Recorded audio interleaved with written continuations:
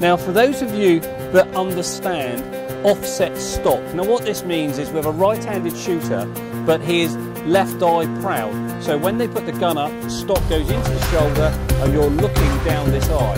Now what this gentleman has, which is interesting, is this for a rifle. Now we have a rifle over on the side. See the rifle, monsieur? Now this is the same setup. So rather than having the stock offset, they've offset the sight. Same configuration and allowing people to shoot both guns, but not necessarily sending it into the craftsman's workshop to have them offset. A fantastic idea, very simple but very, very effective.